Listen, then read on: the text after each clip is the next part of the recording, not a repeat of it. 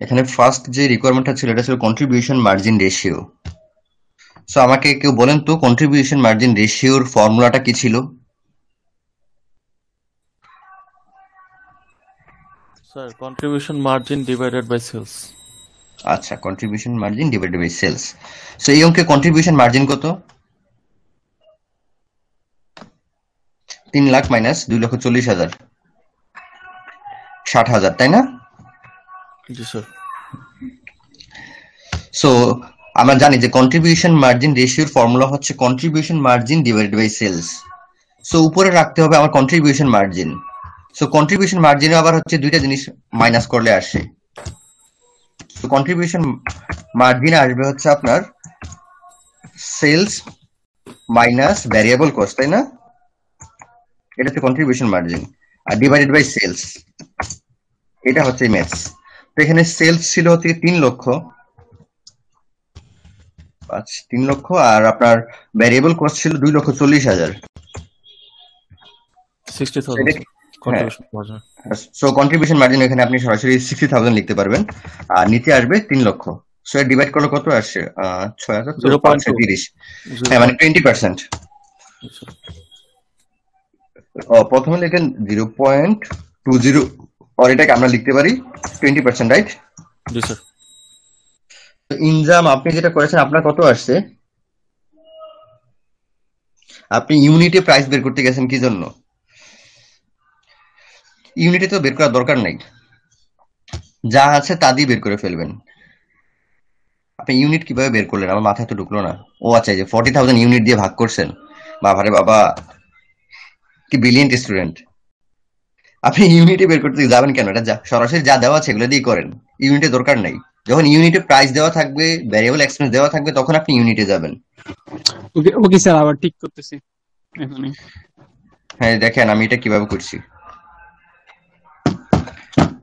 জি sir, CF ঠিক করতেছি sir. Ratio, হ্যাঁ বুঝতে পারছেন এবার? জি স্যার। এটা তো হচ্ছে আহামরি কিছু না, আপনি ফর্মুলাগুলো বই থেকে দেখবেন একটা একটা করে। বই থেকে ফর্মুলা দেখবেন আর হচ্ছে ভ্যালুগুলো ফর্মুলাতে বসাবেন, ম্যাচ হয়ে যাবে। এখানে ছিল যে estimate the change in companies net operating income if it were to increase it sales by 1,500। 1500 হচ্ছে 20% কত? 15 দুগুণ 30, 300 টাকা। বুঝেই যাচ্ছে 300 টাকা হবে। আচ্ছা, নিয়াজের কত আসছে এটা?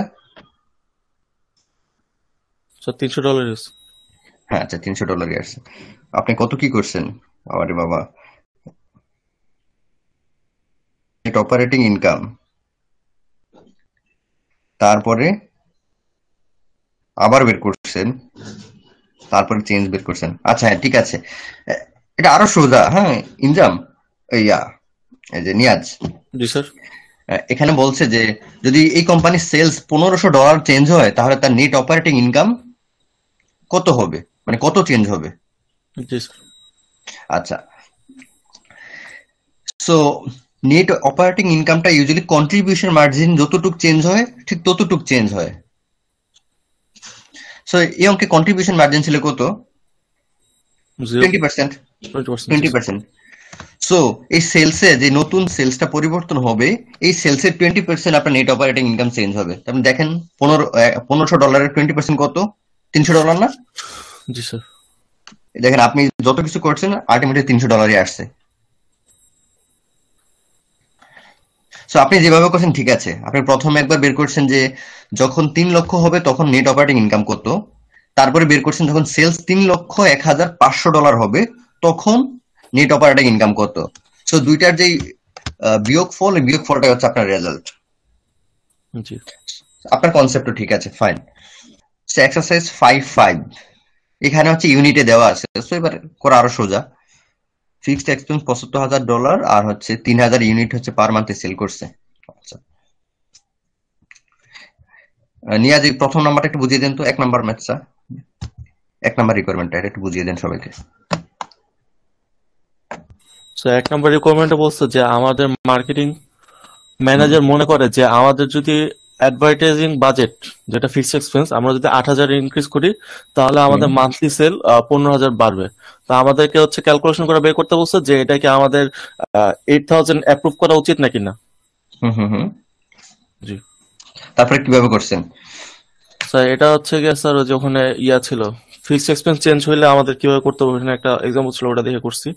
ওইটা হচ্ছে আমরা ইয়াতে যত আমরা মানে সেলস বাড়বে তার সাথে হচ্ছে কন্ট্রিবিউশন মার্জিন হচ্ছে আমরা গুণ করে তারপর হচ্ছে যত টাকা হয় ওটা বের করছি যে হুম টোটাল হুম হুম। ইনকাম কত বাড়বে। আর হচ্ছে গিয়া আর এই এক্সপেন্সের মধ্যে 8,000 টাকা এক্সপেন্সটা যোগ করছি। তো ওইখান থেকে হচ্ছে ওই সেলস থেকে হচ্ছে এক্সপেন্সটা আমরা যখন মাইনাস করছি তখন দেখা যাচ্ছে আমাদের লাভ তো হয় না, উল্টা লস হয়, 2,000 লস হয়। তো আমরা বলে দিছি যে এটা মানে ইয়ে লস করা হয়ে ঠিক না, যাচ্ছে। উচিত হবে না, ইনক্রিজ করা উচিত হবে না। আচ্ছা, ভেরি গুড। এটা আপনি একটু বুঝতে পারছেন ব্যাপারটা। আমি আপনাদের একটু সোজা কথা বুঝিয়ে দিই যে ধরেন যে আপনার বিজনেসে একটা এক্সিস্টিং সেলস আছে, এক্সিস্টিং অ্যাডভার্টাইজমেন্ট এক্সপেন্স আছে, দ্যাট মিনস ফিক্সড এক্সপেন্স আছে। তো এখন আপনি নতুন করে আবার ইনিশিয়েটিভ নিলেন যে আপনি হচ্ছে একটা অ্যাডভার্টাইজমেন্ট ক্যাম্পেইন করবেন। সেই ক্যাম্পেইনে আপনার খরচ হবে $8,000। সো $8,000 ব্যয় করে আপনি ক্যাম্পেইন করবেন। আর এই $8,000 খরচ করার কারণে আপনার সেলস বাড়বে $15,000। এখন বলেন তো আপনারা $8,000 খরচ করে $15,000 সেলস করবেন, তাহলে কি আপনি অ্যাডভার্টাইজমেন্ট ক্যাম্পেইন নিবেন কি নিবেন না? নিব না স্যার। কেন? মাত্র খরচ $8,000 কিন্তু সেলস বাড়বে $15,000।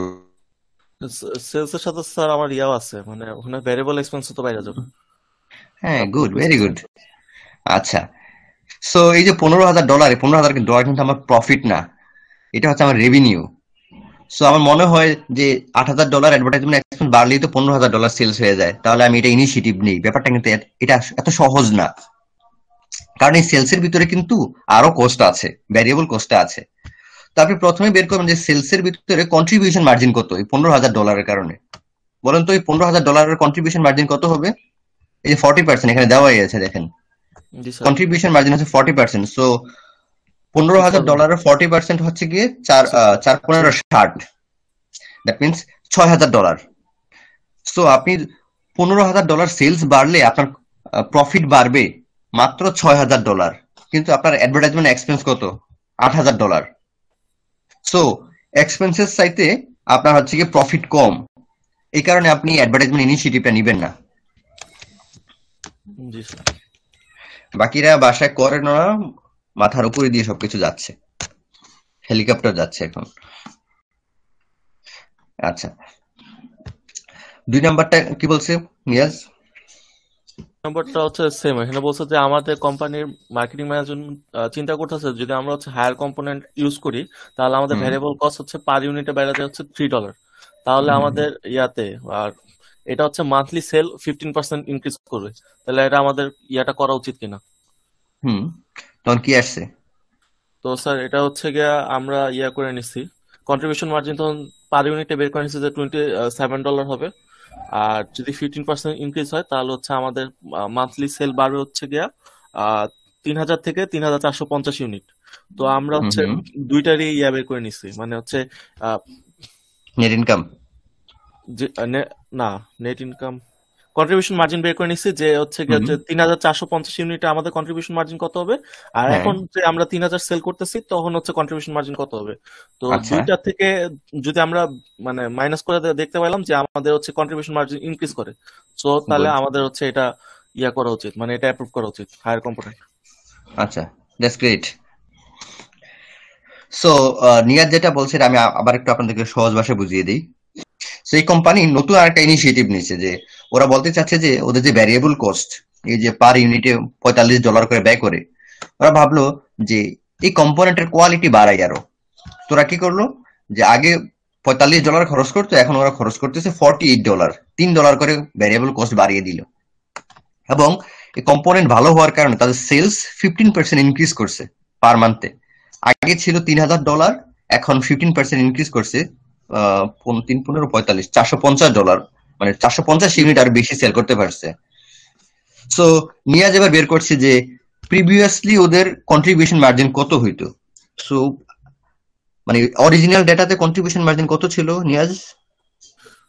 অরিজিনাল ডাটাতে কন্ট্রিবিউশন মার্জিন হচ্ছে 90,000।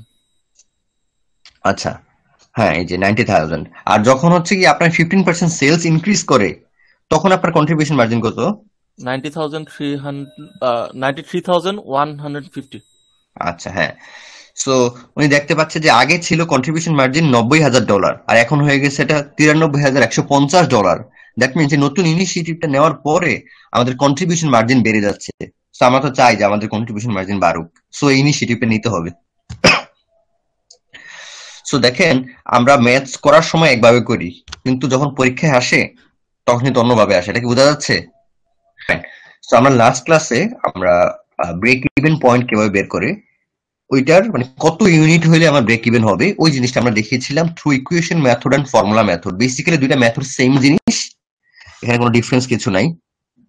কিন্তু আপনারা ফর্মুলাটা মনে রাখবেন, স্পেশালি যে সেকেন্ড ফর্মুলাটা, যেটা মানে ফর্মুলা মেথড, এই ফর্মুলা মেথডটা জাস্ট যদি মনে রাখেন না, তা আপনার পরীক্ষাতে খুব ইজি হবে। আমি যদি বলি যে কত ইউনিট সেল করলে আপনার ব্রেক ইভেন আসবে, অথবা কত টাকা গেইন করলে আপনার ব্রেক ইভেন আসবে, তখন লিখবেন target profit is equal plus fixed expense divided by unit CM বা ইউনিট কন্ট্রিবিউশন মার্জিন। সো এটি হচ্ছে ফর্মুলা। সো আমরা আগের ম্যাচটা দেখেছি যে 750 ইউনিট সেল করলে তার ব্রেক ইভেন আসে। সরি, এখানে ব্রেক ইভেন না, এখানে টার্গেট প্রফিট ছিল, মানে $40,000 প্রফিট আসে 750 ইউনিট সেল করলে। আর যদি ব্রেক ইভেন বলতো তাহলে এই প্রফিটের জায়গায় যা জিরো হইতো তাইলেই হয়ে যায়, কারণ ব্রেক ইভেনে আমরা জানি কোনো প্রফিট হয় না। আর এখানে যেহেতু টার্গেট প্রফিট বলছে, এই কারণে এখানে $40,000 অ্যাড করছে। আর যদি কোনো প্রফিট অ্যাটেন্ড করা দরকার থাকতো না, জাস্ট বলতো ব্রেক ইভেন পয়েন্ট বের করেন, আমরা জানি যে ব্রেক ইভেন পয়েন্টে profit is equal to zero. So just target প্রফিটের জায়গায় জিরো বসিয়ে দিলে আপনি পেয়ে যেতেন। যাই হোক, এটা একটু পরে আবার দেখবেন। আচ্ছা, সো আমরা এখন গত ক্লাসে দেখেছি ব্রেক ইভেন ইউনিট বের করব, মানে কত ইউনিটে আমার ব্রেক ইভেন আসে বা কোনো টার্গেট প্রফিট আসে, ওইটা দেখেছি। বাট আমরা দেখবো এখন কত টাকা সেলস করলে আমার ওই টার্গেট প্রফিটটা আসবে। সো ওই আগের সেম ফর্মুলা দেখেন, আমরা জানি যে profit is equal to contribution margin ratio into sales minus fixed expenses. এটা হচ্ছে ফর্মুলা। এখন বলতে পারেন স্যার এই ফর্মুলা কোথেকে পেলেন? আগের ক্লাসে অবশ্যই এটা পড়ানো হয়েছে। প্রফিট মানে contribution margin ratio into sales, মানে সেলস এর কতটুকু আপনি কন্ট্রিবিউশন মার্জিন। সো সেলস এর সাথে যদি কন্ট্রিবিউশন মার্জিন রেশিওটা মাল্টিপল করেন তাহলে আপনি পান হচ্ছে কন্ট্রিবিউশন মার্জিন। সো এটা থেকে যদি আপনি ফিক্সড এক্সপেন্স মাইনাস করেন তাহলে আপনি প্রফিট পেয়ে যান। সো এটা হচ্ছে আমার মেইন ফর্মুলা। সো এখন আমি বের করতে চাচ্ছি যে আমার ব্রেক ইভেন পয়েন্টে আমার কত টাকা সেল করতে হবে, বা এখানে টার্গেট প্রফিটে কত টাকা সেল করতে হবে। সো এই ম্যাচটাতে প্রথমে ছিল টার্গেট প্রফিট, এখানে টার্গেট প্রফিট ছিল $40,000। সো আমার এখানে প্রফিট অ্যাটেন্ড করতে হবে, $40,000 বসিয়ে দিলাম। আর কন্ট্রিবিউশন মার্জিন 40% ছিল, আগে থেকে আমরা এই সেম ভ্যালু দিয়ে ম্যাচ করে আসতেছি, কারণ আমার সেলস প্রাইস ছিল $250 আর ভ্যারিয়েবল এক্সপেন্স ছিল $150। সো কন্ট্রিবিউশন মার্জিন রেশিও ছিল 40%, মানে সেলস এর 40%। সো এখানে 0.40 বসিয়ে দিলাম কন্ট্রিবিউশন মার্জিন রেশিওটা। আর এই সেলসটাই আমার বের করতে হবে, মানে কত টাকা সেলস করলে আমার এই $40,000 প্রফিট আসবে। সো সেলস এর ভ্যালু আমি জানি না, এটা বের করব। আর ফিক্সড এক্সপেন্স $35,000 আমরা জানি।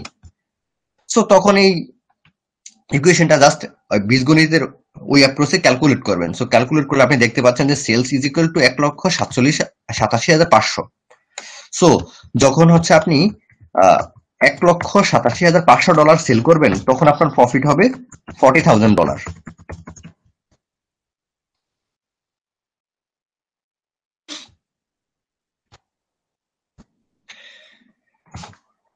এটা বোঝা গেছে নাকি কোন সন্দেহ আছে?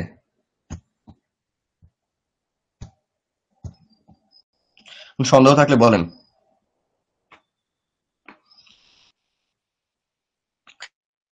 ডাউট নেই। সো এখানে একটা জিনিস কি আপনি খেয়াল করতে পারতেছেন, এই যে শেষ লাইনের আগের লাইনে এখানে কি কি প্লাস হয়েছে আর কি দিয়ে ভাগ হয়েছে একটু বলেন তো। কথা আপনি বলেন। স্যার প্রফিট যোগ ফিক্সড প্রাইস ডিভাইডেড বাই হচ্ছে সিএম রেশিও। আচ্ছা, সো আপনি দেখেন নিজে কিন্তু ফর্মুলা জেনারেট করে ফেললেন। সো যখন এই পরের ম্যাথসেই বলবে যে ফর্মুলা মেথড, এই দেখেন dollar sales two attain target profit, formula method লিখছে। সো দেখেন আগের জিনিস লিখছে কিনা, target profit plus fixed expenses divided by CM ratio. So দেখেন না এই 1,87,500 আসছে, কি মিলছে তাহলে? জি স্যার। আচ্ছা, তো ওই সেম জিনিসটাই এখন যদি আমি ফর্মুলা মেথডে করতে যাই, তাহলে সেম জিনিস target profit plus fixed expense divide by CM ratio, তাহলে আপনি পেয়ে যাবেন যে কত টাকা আপনার সেল করতে হবে। সো আপনি যখন $1,87,500 সেল করতে হবে $40,000। তবে এখানে দেখেন যখন আপনি ডলার বের করবেন মানে সেলস ডলার, তখন সিএম রেশিও দিয়ে ডিভাইড করেছেন, আর যখন আমরা ইউনিট বের করেছি তখন সিএম ইউনিট দিয়ে ডিভাইড করেছি, এটা একটু খেয়াল রাখবেন। দেখেন যখন আমরা টার্গেট প্রফিটের ইউনিটটা বের করার চেষ্টা করেছি তখন ডিভাইড করেছিলাম ইউনিট কন্ট্রিবিউশন মার্জিন, আর যখন আপনার সেলসেরটা বের করতে যাচ্ছি যে কত টাকা সেল করতে হবে, তখন আমরা বের করেছি কন্ট্রিবিউশন মার্জিন রেশিও। দুইটা আলাদা জিনিস, একটা হচ্ছে রেশিও আকারে এক্সপ্রেস করতেছে, আর একটা হচ্ছে জাস্ট অ্যামাউন্ট আকারে এক্সপ্রেস করতেছিল, এটাই ডিফারেন্স। তো এখন আমরা আমাদের সেই মহারণে চলে আসছি, যে ফাইনাল জিনিস ব্রেক ইভেন অ্যানালাইসিস, এটাই আমাদের সবচেয়ে ইম্পর্টেন্ট পার্ট। সো এটা আগের জিনিস সেম এক্সাম্পল। তো আমাকে প্রথমে বলেন যে ব্রেক ইভেন পয়েন্টে প্রফিট কত হয়? 0। 0।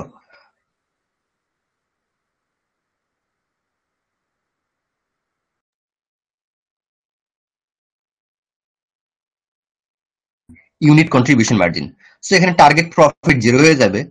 সো টার্গেট প্রফিট 0 হয়ে গেলে থাকে কি fixed expense divided by unit contribution margin.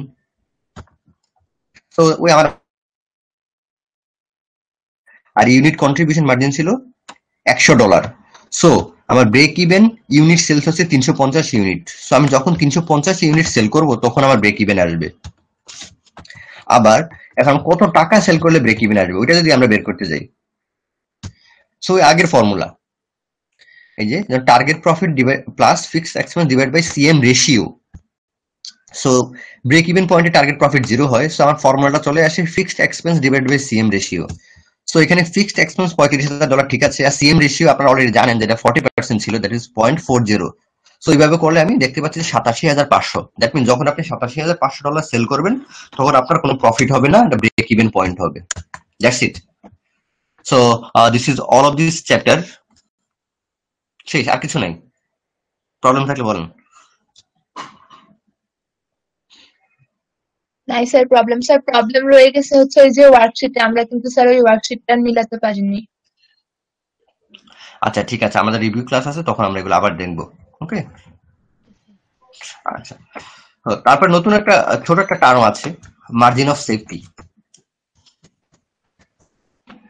So এটা নতুন কিছু নাই, আগের জিনিসগুলো দিয়ে মার্জিন অফ সেফটি বের করে। So margin of safety in dollar is equal to total budgeted or actual sales minus break even sales. So margin of safety বের করার একটাই ফর্মুলা, মানে আপনার অ্যাকচুয়ালি কত সেলস করছেন আপনি, ওটা থেকে ব্রেক ইভেন সেলস আপনার কত এটা মাইনাস করবেন, এটাই হচ্ছে মার্জিন অফ সেফটি। তো সেফটি মানে জানি কি আমরা হচ্ছে যতটুকু দরকার তার চেয়ে একটু বেশি রাখা, এটি হচ্ছে সেফটি। সো আপনার দরকার হচ্ছে ব্রেক ইভেন সেলস, আর আপনি যদি তার সাথে বেশি সেল করেন ওটাকে সামনে রাখবেন, এটাই মানে অ্যাকচুয়াল সেলস থেকে ব্রেক ইভেন সেলসটাকে মাইনাস করলেই margin of safety in dollar পাবেন। আর এটাকে যদি পার্সেন্টেজে আপনি এক্সপ্রেস করতে চান, এই যে margin of safety in percentage, just আগে যে margin of safety in dollar বের করছেন ওইটাকে অ্যাকচুয়াল সেল দিয়ে ডিভাইড করে দিবেন, তাহলে পার্সেন্টেজ চলে আসবে, নাথিং এলস। তো এখানে দেখেন ওই আগের এক্সাম্পলটা কন্টিনিউ করছে যে 400টা স্পিকার সেল করলে টোটাল সেলিং প্রাইস আসে বা অ্যাকচুয়াল সেলস হচ্ছে $1,00,000। আর আমরা একটু আগে বের করেছি যে ব্রেক ইভেন সেলস হচ্ছে 350 ইউনিট অর $87,500। তাহলে বেশি সেল করছে কত, এই যে $12,500। সো এই $12,500কে $1,00,000 দিয়ে ডিভাইড করলে এটা পার্সেন্টেজে চলে আসবে 12.5%।